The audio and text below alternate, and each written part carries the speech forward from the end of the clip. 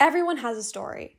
Mine starts on October 31st, 2007, when I was born in Wisconsin. Shortly after, my family moved to California, where I've lived my whole life. Spending time with my cousins, playing with my dog Ellie, going to the beach, and traveling with my family are my favorite things to do. I also love watching sports games with my dad. Our favorite teams are the Green Bay Packers and the Los Angeles Lakers. I just finished my freshman year of high school, and a typical day for me looks like any regular day for a student my age. After I wake up, get ready, and go to school, I come home and study until I get ready to go to tennis practice. A newer passion of mine is debate. During the school year, I visit different colleges for tournaments, and this past year I won 3 junior varsity ones with my debate partner.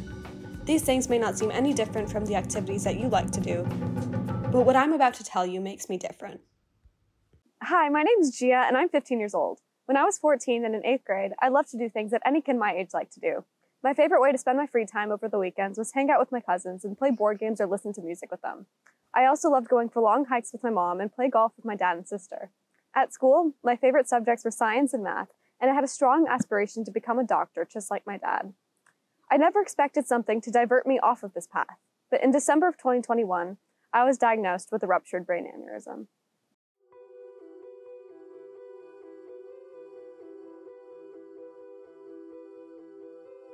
I can remember the day it happened on December 7th. It was a normal school day for me, and after my mom picked me up, I was complaining about some dumb math tests that seemed to be quite tough for me. I just couldn't wait to go home and take a nap before tennis practice.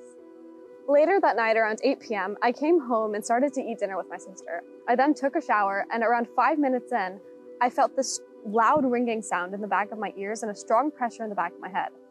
After that, the worst headache I'd ever experienced in my life quickly followed, and it was easily the worst pain I'd ever been through. The only thoughts pacing through my mind were, I need to get to my parents. The morning after my headache, my mom took me into the Children's Hospital in Orange County, and I remember feeling weak and could barely walk in on my own. After taking a COVID test, because all of this happened during the pandemic, the doctors gave me a couple blood tests and did a CT scan of my brain. Within the hour, the doctors came back and told us that the scan and other tests had come back negative and that I most likely had a migraine. So they gave me a concoction of drugs called the migraine cocktail, which temporarily masked my pain, and I was sent home. Hi, I'm Gia's mom. And I'm Gia's dad. And I'm also a physician at St. Joseph and Children's Hospital, Orange County in California. I wanted to tell you a little bit about what happened on the day when Gia's aneurysm ruptured. All of a sudden, I see Gia running into my bedroom. Her hair is still wet from the shower, and she's just holding her head up, hyperventilating at this point, and she couldn't get any words out, and she said, "Mom, take me to the hospital. Something's not right." And I looked at her puzzled, and I wasn't sure what was going on at that point. But shortly after, she just started throwing up, and I took her to the shower. I started cleaning up, and while I was cleaning her up and where she threw up, I called my husband to tell him what had happened. And he said that, keep her comfortable until he got home, and he will, talk to Gia. And at that point, I'm thinking norovirus, something that she picked up from school, a stomach bug of some kind. And shortly after, I think it was around 10:30 that Keyshawn got home. I come home, and the first thing I do is to go assess Gia. I ask her a bunch of questions, what's going on. She tells me my head hurts, my neck hurts, and I'm throwing up. I can't keep anything down. And the headache part kind of puzzled me initially, and I was thinking that's not really normal unless you're dehydrated. So first thing in my head is thinking, how can I get fluids in Gia? I gave her an anti-nausea medication first because we had that in She the couldn't house. hold that in her stomach. But nothing was staying in. I also gave her Tylenol for her headache pain that she had. Yeah. And she's just not able to keep anything down. So She was in a lot of pain. eventually I knew we would have to go to the ER. Yeah. And problem was that there was COVID going around. So going to the ER was not an easy task at the time. And it risked additional exposure for my daughter. So I was trying to somehow get fluids in her. I told her to drink 1 ounce at a time, very slowly. But every 30 minutes, she'd just throw up everything that would go in. So Yeah. at that point, me and my wife decided we needed to take her in. So you went to work I went to work in the morning. and I took Gia to Chalk, and we got admitted to Chalk. Immediately, they did bunch of blood tests, COVID testing, and they also did a CT scan for Gia. Pretty much the entire time we're there, Gia is either sleeping or just in and out of, just out of it. We were released from the hospital, and the hospital said to keep her comfortable at home, give her Advil. I was at home for 3 days after the hospital diagnosed me with the migraine, wondering if I'd have to live with headaches like these for the rest of my life. My neck started to become stiff to the point where I couldn't nod or shake my head. I was also sensitive to things like light and sound because they would aggravate the headache even more, and I couldn't even listen to the sound of my mom doing dishes in the morning because the sound of the running water would be amplified in my head, causing even more pain. Hi, my name is Michael Mahonen. I am a pediatric neurosurgeon at Children's Hospital of Orange County. I've been at Children's Hospital of Orange County for almost 30 years. So when you look at the big picture of aneurysms, most of these occur in adults. This is not a disease that we typically think of as childhood. In fact, there's no subspecialty training for treating children with aneurysms. And the reason it's difficult is, one, it's rare, and secondly, because it's rare, not many people get to see it. I see a new aneurysm probably one every year, one every 2 years. It's that uncommon, and we're a very large tertiary center that takes care of a population of over 3 million people in Orange County. And it's super rare that we see aneurysms that come in. And it's even more rare, your presentation, that you see an aneurysm that comes in that has ruptured already. So it's because it's a rarity of a disease, when you go to an emergency room with a headache, they think you have a headache. Well, what's a headache? A migraine headache is far and above the most common cause of a headache. So paring this down is what it takes to try to diagnose an aneurysm that has ruptured. So if someone experiences a severe headache, do you have any specific recommendations for screening if they had a similar situation to me where the CT scan appeared negative along with other tests? So you had a very unique case. If you look at, I would venture to say that day alone in the emergency room, they probably saw 20 children with headaches. And you're going to be the only one that had a subarachnoid hemorrhage, a ruptured aneurysm. And that's on a daily basis. They'll see that many children that come in with headaches. And that's what makes the workup extremely difficult. But when you really look into it and clean out the chaff in your history, you can see that you had what we call a thunderclap headache. It was just like that. And migraine headaches don't occur like that. You might have been on your computer for a long time and you start getting a headache back there, or the muscles pulled. So it's looking at the situation, trying to figure out, all right, this headache's a little bit unique because it came on suddenly. And the key is taking the history more than anything. So the first thing they do is they do a CAT scan. Well, yours was negative. It was negative because the quantity of blood that had leaked out of the aneurysm, fortunately for you, was very little. So you might have had a thimbleful of blood that got around the brain. Mm-hmm. But that thimbleful of blood is enough to give you the worst headache of your life, which I think you would agree was what you had. Yeah. It's enough to make you vomit. It's enough to make you nauseated for days. Mm-hmm. And that's why your symptoms didn't go away fast, because of that thimble amount of blood that was touching the surface of the brain and the brain stem. Are there any other symptoms that these doctors should be aware of besides the worst headache of your life? So it takes days for the blood to go away if it's ruptured. The aneurysm itself is not what gives you the headache. Your aneurysm may have been as big as the tip of your finger, probably even smaller than that. It's the blood that leaked out. So you're looking for not symptomology. Well, I've seen aneurysms so big it can give you a nerve palsy where the eye won't open, for example. That's very rare. So you're really looking at the headache and trying to decide, is this headache pattern irregular if it doesn't fit with a migraine pattern? Got it. So when focusing more on pediatric patients, what makes certain individuals more likely to develop brain aneurysms? Is there anything in specific? There's multiple reasons pediatric patients would be more prone to aneurysms. For example, if you have certain syndromes, so any syndrome where your collagen in your body might be weak, for example, Ehlers-Danlos syndrome, where they have hypermobility of the joints, the collagen is weak, but the collagen is also weak in the lining of the blood vessels. So it's mostly collagen vascular diseases that you're looking at, people that are more prone. That all being said, most aneurysms are not associated with that. So most people that get an aneurysm, they just got an aneurysm, and like I was telling you earlier, it's about 1 out of 20 people. So 1 out of the 20 people in this office has an aneurysm probably beside you. It's that common a disorder, and we don't scan or screen everybody necessarily. But it goes back, who do we want to screen, who do you don't? I think if there's a family history, if the headache pattern is irregular and just persisting, then it's worth doing the MR angiogram as a screening tool. I was just hoping that in the next 24 hours you would get better. And it didn't get better. I think it was Saturday morning that I took my younger daughter to a debate tournament, and my husband was home with Gia.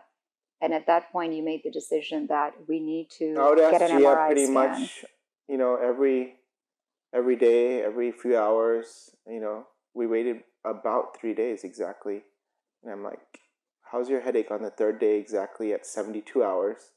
And Gia says, Dad, my neck's getting stiffer. This headache is so bad. If I have to live with this, I'd rather not live. At that point, I knew something had to be done. That's when we took her back to Chalk Hospital and asked for that MRI scan. We got an MRI at Chalk Hospital, and immediately they diagnosed her with brain aneurysm. I remember my dad and I waiting in the lobby of Chalk after my MRI when he got a call from the radiology department. Afterwards, when I asked him what was wrong, he told me that the scan showed an 8x4 millimeter aneurysm. And I was like, well, what's an aneurysm? My name is Michael Lawton. I'm President and CEO of Barrow Neurological Institute, which is where we are. This is my CEO corner office, and welcome. Thanks for coming. Thank you. Could you provide a general overview of what a brain aneurysm is and why it's such a critical health concern? Yes, a brain aneurysm is a weak spot on an artery. Arteries are like cylinders, and they branch into different limbs. And right at these branch points, the flow can weaken the wall. And it starts as a weak spot, it turns into a bulge, and then it grows into a sac.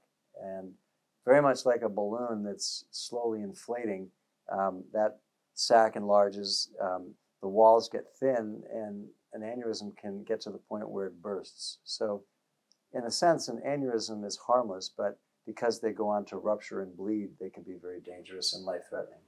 Got it. What's your experience in treating these ruptured brain aneurysms? 5,205 cases. So that's the number of aneurysms that I've treated in my career. And I'm a little obsessive. I count all of them as I do them. And it's kind of like my equivalent of a baseball player counting his home runs, but that's where I stand. So what are some of the warning signs and symptoms that individuals should be aware of when it comes to brain aneurysms?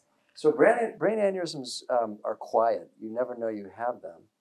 If they're there, they can just sit there, and the arteries can do what they need to do, which is to deliver blood flow, and you'll never know you have it.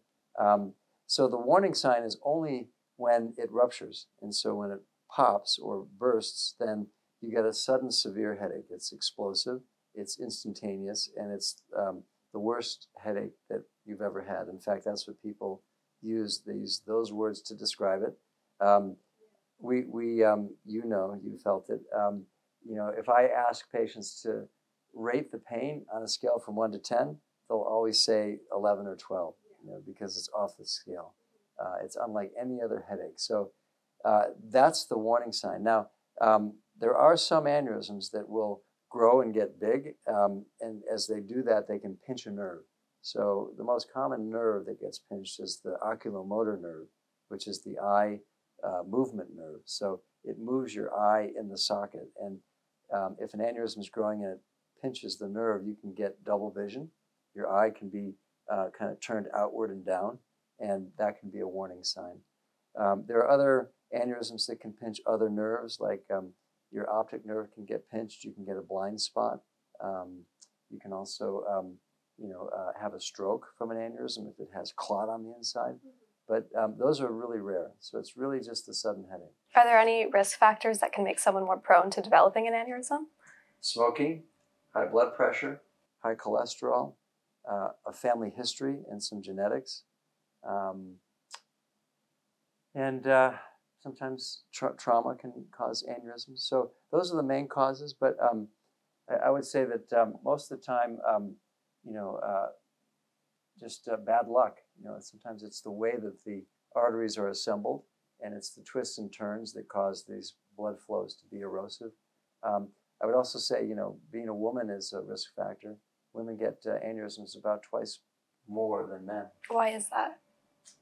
Not entirely clear. It probably has something to do with the female hormones that affect the arteries, and also the changes that women undergo as they go through menopause, and those hormonal environments change. If someone walked into a hospital with a bad headache, is the misdiagnosis of a brain aneurysm rupture common?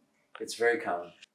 Headache is one of the most common diagnoses that are seen in emergency rooms. And so patients are very often told, oh, it's a migraine, or it's whatever headache, a tension headache, or a cluster headache. And they're given a prescription for a pain reliever and sent home. They're not bleeding. They're not debilitated neurologically. So, they're dismissed. And in the rush of an ER, an aneurysm that's had what we call a sentinel hemorrhage can be missed. Those little warning leaks can be critical. And if you miss a warning leak, which is a little leakage from the aneurysm, they very often go on to a full-blown rupture, which can be life-ending. And so it's a huge mistake. Are there any screening recommendations that you have that can potentially combat misdiagnosis? Well, the best screening thing is just a good history. If a patient can talk to you and they give you the telltale features of a subarachnoid hemorrhage or a ruptured aneurysm, which is that explosive headache, worst headache of their life, and sudden onset, like instantaneous, it's done. You know it's aneurysm until proven otherwise. Everything started to move pretty fast after the lumbar puncture officially diagnosed me with a brain aneurysm. And then my parents told me that they were going to try to get me to the UCLA hospital to a doctor that specialized in aneurysm treatment. At this point, the headache hadn't improved at all, and I was still in a lot of pain. And a transport nurse walked into our room and looked at my parents and I and said, "Okay, the helicopter is ready." And I was absolutely shocked. I looked over at my dad and I was like, "They're bringing me to UCLA in a helicopter or what?" The helicopter ride was noisy, and the sound of the wind created this echo in my head that wouldn't go away, despite the fact I was wearing 3 layers of headphones. After 18 minutes, once I got to UCLA, the transport nurses brought me to this room where I met my mom shortly after, and that's when we began the search for my doctor. That same night, my dad explained to me that this interventional neuroradiologist named Dr. Gary Duckweiler would perform a coiling procedure on me, and that's when I asked right away, what's a coiling procedure? So this is Dr. Gary Duckweiler. Thank you for taking your time to help us with this. Would you like to explain what you treat and specialize in as a medical professional? Sure.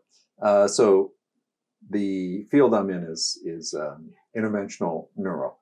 Okay, there are many pathways to it. I took a pathway through radiology, and so my specific title is interventional neuroradiologist.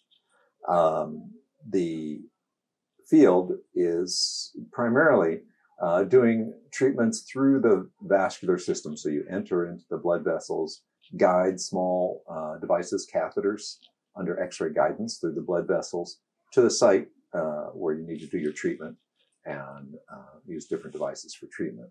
So blood vessels, if they're blocked, like with an acute stroke, with a blood clot, we have devices to go in and aspirate or entrap those clots and pull them out. And for things that bleed, like aneurysms, we have tools to block the vessels or block the aneurysm or block whatever's bleeding. So could you talk a little bit more about coiling and how that's a procedure commonly used to treat brain aneurysms? Right. So for decades, the primary treatment for brain aneurysms was open surgery. So going through the skull, through the brain, down to the vessel, and then applying a small clip to pinch off the bulging part of the artery, the aneurysm. One of my ex-compatriots, Dr. Guglielmi, an Italian neurosurgeon, came from Italy with the idea to improve techniques to do it less invasively and from the inside of the artery. And so he developed these small detachable coils along with another one of my mentors, Dr. Fernando Benuela, and an engineer, Ivan Spetka. And these are small, mostly platinum-based coils that are annealed around some sort of mandrel for a specific size and shape. Mm-hmm. And then you look at the aneurysm, you look at the size and the shape of the aneurysm, you pick a coil which is the appropriate size, you guide it, and it's very small, guide it through the catheter into the aneurysm. It takes its shape as it comes through the unconstricted space. And then if it's in place and appropriately sized and doing its job, then you apply a small electrical current to electrolytically detach the coil from that carrier wire. And then you put in several sort of like Russian nesting dolls to fill up the aneurysm to buttress the burst wall and prevent it from rebleeding. And take care of it that way. Got it. So how long do these procedures typically last? It depends on the size and of the aneurysm and the complexity of the navigation and complexity of getting the coils to set right. But shortest time, an hour. Longest time is several hours. So is coiling more common compared to other methods of treatment like clipping or flow diverting stents? Well, each one has their potential benefits and potential risks. Right? So an aneurysm, you can imagine an aneurysm as a bulge, and the connecting portion to the artery is narrowed. That's ideal to put coils in, right? But if the connecting portion to the artery is quite wide, it's very hard to keep the coils inside. And so then we might have to reconstruct the artery using a flow diverter, or might have to place a clip across to connect the normal wall of the artery to the normal wall of the artery and exclude the aneurysm. So it depends on location, anatomy, medical condition of the patient. Many factors decide which one is the most appropriate for a given circumstance. The morning after my procedure, I woke up and my parents looked really worried. I asked them what the matter was, and they told me that the neck of my aneurysm was too wide, so coiling was only able to solve 60% of the problem, and there was still that other 40% to worry about. I could tell my parents were stressed, and my dad was calling nearly every doctor he knew trying to figure out what to do next. I stayed at UCLA for a week, and I had gotten really weak because I hadn't ate or drank anything. The doctors were worried that if I ate anything and threw up, then the pressure from that might cause the aneurysm to further rupture. Another thing I had to get used to in the hospital were neurochecks done by the nurses almost every hour to make sure that the rupture hadn't affected parts of my brain that controlled normal things like speech or memory. They'd ask me questions like, what's your name, or who's the current president? How old are you? They even asked me once, who's the name of the actor that plays Iron Man? They'd also ask me to do things like wiggle my toes or hold up a certain number of fingers. The name Michael Lawton was recommended to our family a lot by a bunch of different surgeons that my dad works with, who all told us that we should clip the aneurysm. I didn't really know what was going on or what that meant, but before I knew it, I was on a plane to Phoenix Children's Hospital where I would get surgery done by him on Monday morning. A clip comes in and closes that aneurysm sac mechanically so that the opening into the sac is sealed shut. That way blood can't get in, the aneurysm can't grow, it can't rupture, so it's safe. The problem with that is you have to physically get there to apply the clip, which requires surgery, which is what I do. My dad and I left the UCLA hospital in an ambulance around 11:30 at night and arrived at the airport at midnight. Then we took off on a small plane and arrived at the Phoenix International Airport at around 2 in the morning. Once we arrived at the hospital, it was the first night I had gotten uninterrupted sleep. At the Phoenix Children's Hospital, I soon met Dr. Jennifer Ronecker, who answered my million questions on what was happening. She checked in with me daily regarding my pain levels, which had barely improved, and I would get these ultrasounds of my brain which would monitor for stroke-like symptoms. At this point, I'd lost 21 pounds and struggled to walk and get out of bed. I'm Jenny Ronecker. I'm a pediatric neurosurgeon at the Barrow Neurological Institute at Phoenix Children's Hospital. So in your opinion, what made my case different from others that you've treated or heard about? So I think maybe rather than patients that are different from who I take care of, I think the unique thing about you is that you're a kid, or you were a kid when you came to the hospital. So it's very uncommon for children to have brain aneurysms rupture. And so I think that was one unique thing. And then, at least from my perspective, because I take care of kids with vascular abnormalities, the aneurysm part was the unique thing about you. What makes brain aneurysm such a threatening condition?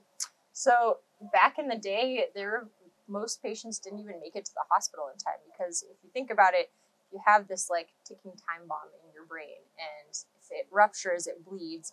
All of a sudden, the blood that's supposed to be pumping oxygen to your brain is now just going into a space where it's not supposed to be. Then either you run out of space and you have increased pressure in your brain, or you're not oxygenating the rest of your brain, and that can cause strokes, and it can cause, they say that it's the worst headache of your life.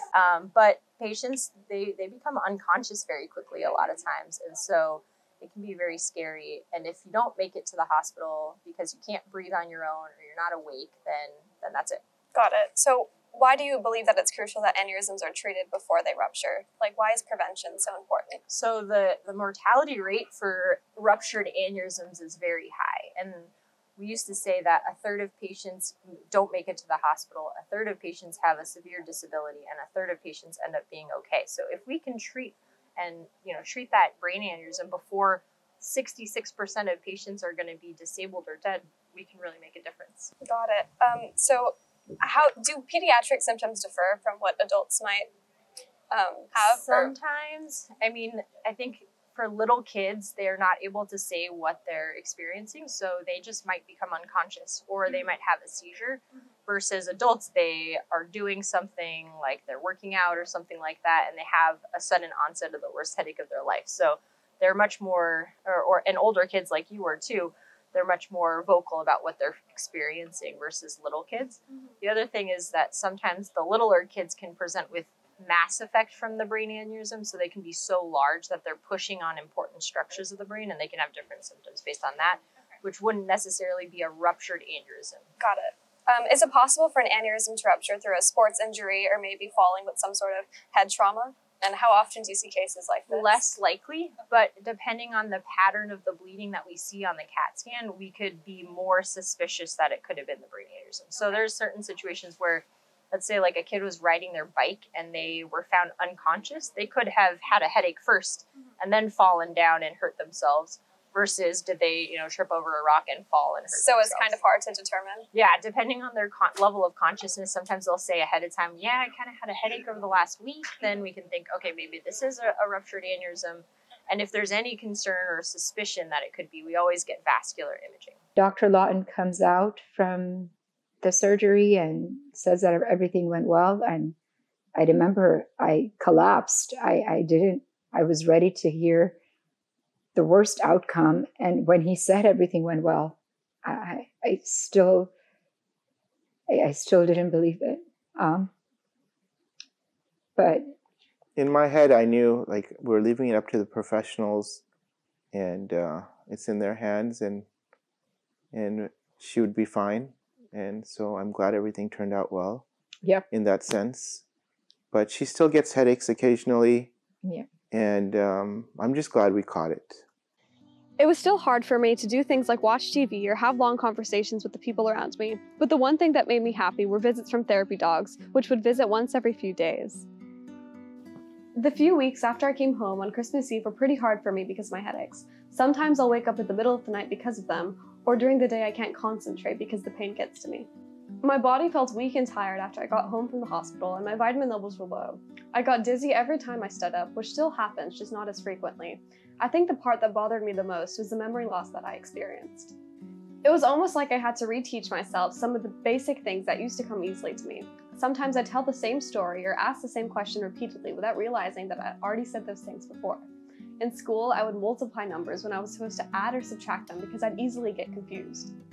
On some of my tests, I'd switch the numbers around or write letters like S and Y backwards. I used to have the stamina to study for hours or read a book without stopping, but now I've gotten used to the fact that I have to take frequent breaks. While I realize my situation could have been a lot worse, I'll forever be grateful towards the doctors and nurses that took care of me. The reason why I wanted to share my story with you is to teach people about this problem, because 30,000 aneurysms rupture in the US every single year. Anyone with the proper knowledge can make an impact or even save a life. Hi, my name is Todd Helton. We lost our oldest daughter, Ellie, to a ruptured brain aneurysm in July of 2014. It was an aneurysm we didn't even know she had. And as we've learned in the years since, Ellie's story, unfortunately, is one too commonly told in this community of people. An aneurysm, silently lingering, waiting to rupture, often causing death or disability when it does. That's why research and awareness programs are so vitally important. Research can find solutions through markers and such that can help identify aneurysms in advance of them rupturing. But awareness programs are equally important because they can educate the public on symptoms and signs of an aneurysm. It arms people with more information to have conversations with doctors about the symptoms that they may be experiencing in their lives. We didn't know the first thing about aneurysms until Ellie's ruptured. She'd been having headaches and ocular migraines and some things like that are certainly on the warning sign list for an aneurysm. But they're so rare in teenagers that nobody had really gotten that far down the checklist, family doctors, whomever we're talking about, to identify that as a possible cause of her symptoms until it was too late, until it ruptured. And so we are involved in this community to help drive awareness, to help drive funding for research, because we think it's so important. You know, we really would like to live in a world where what happened to our family doesn't happen to others. Ellie was a kind kid, a kind soul. She loved people, had a heart for others. And we honor that through our involvement in this community of people, in doing what we can to raise awareness, to raise funds for research, so that other families don't have to go through what we've gone through. Hi, my name is Ray Berthollet, and I'm the founder and president of Nolan's Hero Foundation, and I would like to share the story of our son, Nolan. Like many people, we never heard about brain aneurysms. All that changed on the night of July 18th, 2014. Myself, my wife Amy, and our sons Nolan and Nathan were getting ready for bed. It was about 10 p.m. Nolan came in and he complained of a very bad headache, followed by his eyes bothering him and nausea. He knew something was wrong and he told us so. We didn't even have time to bring him into the hospital because within a few minutes he passed out on the bathroom floor and stopped breathing. As my wife was in a panic, she called 911 and tried to calm our youngest son, Nathan, who was screaming to not let his brother die. Being CPR certified, I started CPR on my son and did so for 20 minutes until the paramedics arrived and took over. It was the hardest thing I've ever had to do in my life, and I've done some pretty difficult things. We had no idea what was happening with Nolan. We rushed to SVH here in Pittsfield, where they worked on Nolan for an hour. They then did a quick MRI and found a brain bleed at the base of his brain. I was standing there and saw the images, and I knew it wasn't good. They life flighted him to Eastern Maine Medical Center in Bangor, where we rushed up there, only to be told by the neurosurgeon that there was nothing that they could do. Nolan was 14 years old. Over the years, there were some minor symptoms, such as a headache, neck pain, blurry vision, or a muscle twitch. These symptoms were always misdiagnosed as something else, and it was never given any thought that it could be a brain aneurysm. If an MRI was done earlier, Nolan may still be alive today. We learned so much about aneurysms and didn't realize how common they really were. We decided to get the entire family tested. All of our tests came back negative, except for my wife.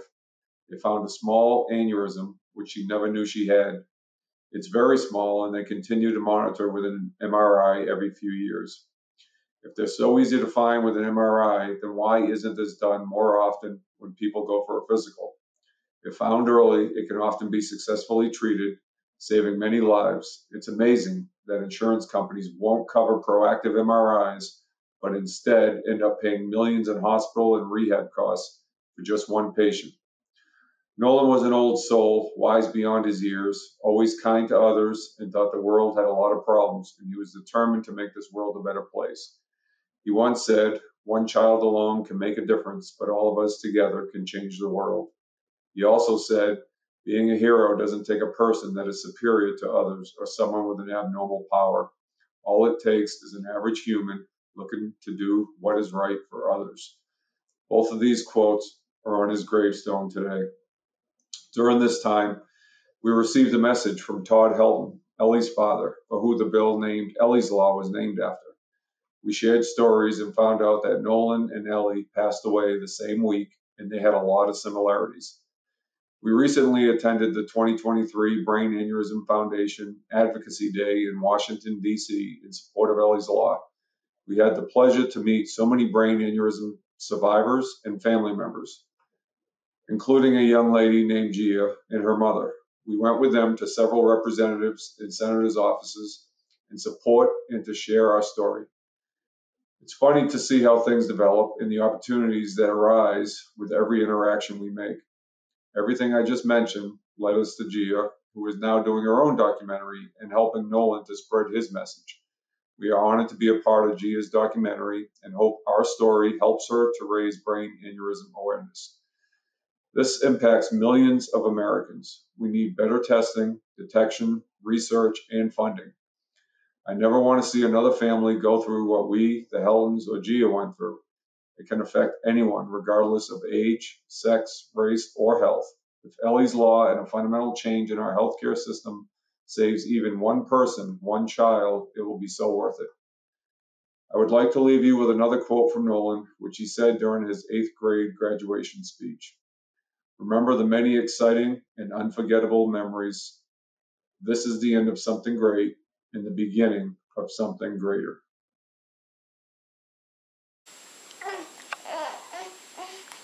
Today is December 20th.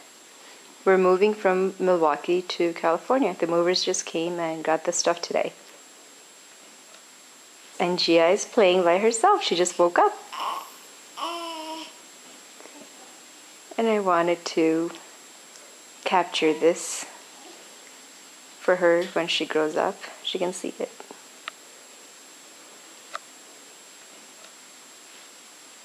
Oh, you're so adorable. Headaches is something small compared to what she could have been through.